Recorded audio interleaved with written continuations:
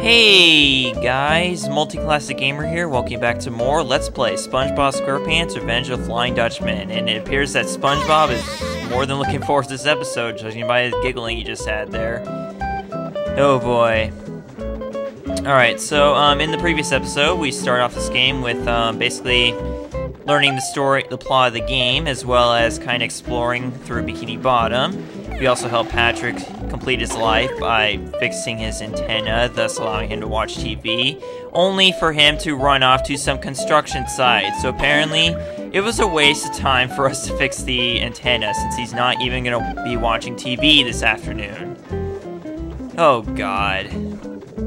Alright, so this is the other half of Bikini Bottom, and there's basically in this half we got basically one of the most essential parts of Bikini Bottom, the Krusty Krab, and of course, across the street, the Chum Bucket. Well, apparently it's not directly across the street like it is in most of the games, but oh well, it's still there. That's the important.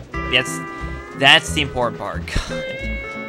Okay, so if you jump on this clam right here, you can actually bounce whenever you see a clam like this. If you jump on them, you can bounce to really high places, which is very, very helpful. So right here we have the pee. I don't know about you guys, but I definitely do not have to go pee right now. Oh, apparently we got we got a second tile there by collecting the 50th doubloon. Yeah, 2 of the lair tiles in each world is pretty much almost always going to be obtained by collecting a certain amount of doubloons, and there's also another one that's obtained by collecting a certain amount of jellyfish. Just so you guys know that, even though I'm already going to be collecting all of them anyway, so there's pretty much no point having the game require all that, because I'm going to do it anyways. Okay, so again, more bus stops. There's actually 4 bus stops total, okay, throughout Bikini Bottom. And, basically, the main point of the bus stops is it's basically the way you get to different worlds in this game. That's how it works, basically. It's kind of like Battle for Bikini Bottom, except there you take taxis. So, as you can pretty much see the difference there. Got a bunch of these doubloons on either side of the Krusty Krab. Oh, tartar sauce! Clams in the trash again. Looks like Mr. Krabs will have to call the exterminator. Do not be so hasty, for these clams are just a part of the cycle of life. When a clam shuts its mouth, you can jump onto it and launch very high. Sometimes, valuable things are hidden in high places. Sure, go ahead and explain exactly what I just explained a few minutes ago. Oh, God. Yeah, that's gonna tend to happen, just letting you guys know that. Like, this game might explain something that I already explained, because I just forget sometimes that... Sometimes I forget that the game actually is a lot more descriptive than it needs to be. Usually, like, I'm teaching newbies how to play this game. Oh boy. Well, to be fair, pretty much nobody who plays this game is a newbie, because pretty much the moment you play this game, you are instantly an expert, because that's how easy this game is. Well, actually not... Okay, I wouldn't say that exactly, but... at least... This game is easy, simply put. Alright, so here's this button that's randomly placed right next to the Krusty Krab, and if you press the X button while in the middle of a jump, you can do this.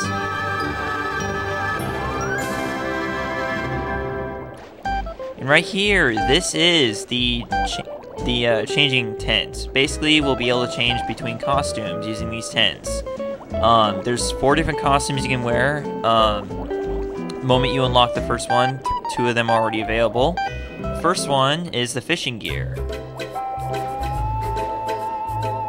Basically, with the fishing gear, you can swing the net with the B button and catch jellyfish, and also hang from hooks. Now, as you can probably imagine, since you need jellyfish, since you need like all the jellyfish in the entire game to get 100%, this is probably the most frequent costume you'll be using, and you'd be correct in believing that, because it's pretty much how it's gonna be. Like, I remember how often I used this costume when I did the walkthrough. Like, holy jeez. Like, I don't know. Like, they literally made this costume a lot more handy than it probably should be. But you know, with a game where they require all the jellyfish to be 100%, it doesn't surprise me. here we have the first instance of hooks. This is not the only time we'll be seeing these, but pretty much they're basically a reference to the episode, you know, Hooked from the TV show. And in that episode, Mr. Krabs warned SpongeBob about hooks. So let's see how we deal with them in this game. Oh, Mr. Krabs warned me about playing hooky, but they look so fun. Maybe just one quick ride while no one's looking. Ah, you little troublemaker. Those hooks can be very dangerous, but I promise not to tell if you use your fishing net to hang from them.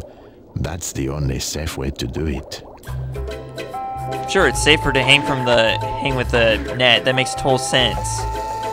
You know, because with a net, it's like I don't even know how that makes sense. Like, how does using a hook to hang? I mean, how does using a jellyfish net hanging from a hook make it safer? I literally don't get that. That's something I never could understand. Oh, Pokeball. That's something I could never really understand about this game. Is like, how does using a net to hang from hooks make it safer? I don't know. Anyways, we have the letter N right here, which is basically the whole point of learning how to use the jellyfishing net to hang from hooks, so that's how it is. Once again, this is a chum bucket. Behind it is... It's basically just acid, just don't touch it. I don't know why they put this back behind the chum bucket, because it literally has like no reason to be there. I always wonder about that, like I seriously did. Alright. So, on top of the Krusty Krab, there's a jellyfish, so we're gonna go up there to catch it. Probably would have made more sense if I actually got the fishing net before actually learning about the clams from the narrator. I don't know, silly me. Okay. Next thing we're gonna do is we're gonna go inside the Krusty. Actually, you know what? Let's not do that yet, because there's still some things we gotta do. So I got some jellyfish to catch. You know, little jellies. Actually, they're in the other half of the area, so I don't know. Yeah, what the heck? Let's go back to the first half of Bikini Bottom to get those jellyfish we could not get before, but now we can because we have the fishing net costume. Hooray! Oh boy. Okay, so today is March 11, 2013. So how's everybody doing? I'm doing pretty good. Had practice today. For those of you who don't know, I'm in track. Like, I really need to say that for the up-team time. Like, I don't know how many times I've actually mentioned that in my videos. Like, how does that even matter? Like, what does this have to do with video games? You're doing an LP, so you should be talking about video games, not your personal life. But you know what? Sometimes I just do that, you know? That's what I get from watching NCS all the time. Don't get me wrong, he's an awesome LPer, and it's totally worth it to watch all of his videos. Like, the only LPs of his I don't watch the ones that he does of games that I'm not interested in. That's just something I do with all LPers, no matter how much I like the LPer. Oh, something else I forgot to mention. In addition to not being able to get all the doubloons at first, you can also not get all the jellyfish in Bikini Bottom. And here's why. Because there is one last jellyfish that will appear later on in Bikini Bottom after you clear a certain level. And I won't say what that level is yet, but simply put, that one jellyfish will not appear until after you've cleared that level. Okay, this is weird. I've actually got, it says I got 198 drop frames. That cannot be good, because that's telling me that I lost a few seconds or so. Because this thing is like 30 frames per second, isn't it? So that means that I've lost at least like 2 or 3 seconds. So that can't be good. Hopefully it doesn't interfere with the video, because if it does, then I'll have to re-record again, which is not good. But thankfully, I saved after recording each episode, so it's not really that big of a deal. Right here we have the very first thug. Yeah, these are like the weirdest enemy designs I've ever seen. Like, if that's not a strange design for a thug, I don't know what is. I mean, it looks okay, but it just looks weird. You know, like pretty much every thug you see on the street. Oh, God, that was not funny at all. I don't know why I did that. Alright, so basically, deal with thugs. You just hit them, that's it. That's literally all there is to it. And their way of attacking you is biting you. Not even kidding. What the heck? That's the weirdest way to attack someone. Like how do they... Like, I don't even know how I don't know, okay? I'm just not gonna say anything. Holy crap, am I seriously gonna die here? Oh my god. I have been playing this game for years, and I never, ever in my life have died in Bikini Bottom. That would be like the worst thing ever if I actually die in Bikini Bottom. I'm just gonna say it, throw that right now. Boy, I bet you guys are just dying for that to happen. Oh god. Yeah, if I die in Bikini Bottom, like, oh my god, that's it. I'm gonna re-record this episode if that actually happens, because that cannot happen. I don't care if it's a Let's Play and there's a Let's Play curse available. I'm not gonna take that risk if that actually happens. There's no way I'm gonna do that. I'm like, yeah. Alright. So, yeah, well, as you probably expect, we got a bunch of jellyfish, a bunch of doubloons, what you'd expect to see in any area of this game inside the Krusty Krab. And now, if you may remember that in Battle for Bikini Bottom, you could what is it? What was I gonna say? Crap, I forgot. You can interact, sorry, with some of the items inside the Krusty Krab. In this game, there's not really as much. You can still like make a cash sound whenever you walk up to the cash register, like this, which is pretty cool, I guess. But you know, it's a nice little touch. Which THQ? I mean, yeah, sorry, Heavy Iron. Well, actually, no, I don't think Heavy Iron Studios actually designed this game like they did with Battle for Bikini Bottom. Holy crap, we're coming up on the time, aren't we? Oh my god, I think we're gonna have to end off the episode here, okay?